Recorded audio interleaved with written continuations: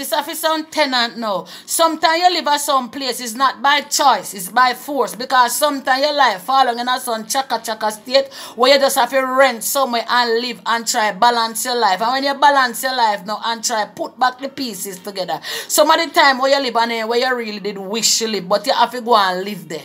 So therefore, we want to tell some landlords, so when you see some tenant live at your place and live there for some long time, and not because it's by wish, sometimes they just live there because life a beat them bad. But you see, anytime life a pick up for them, and you see look like them life out to make a change, you know if you cuss them, you know if you grudge them, you have to encourage them, because at least them have ambition. Especially the tenant then where you see try keep your place clean. Especially the tenant then where you see as the rent due then run care con give you, because guess what? Them the kind of tenant they no bad mind, you know. Them the kind of tenant they want to make sure say the landlord collect his money. It's your good luck if you never save your rent. It's your good luck if you never put your rent to good use. So don't get envious and bad mind pan the tenant where you see look like them out to lift up themselves now and try grow to something else. You start to have attitude. Stop tudy pan the tenant them and make the tenant then strive and make the tenant then live, sir.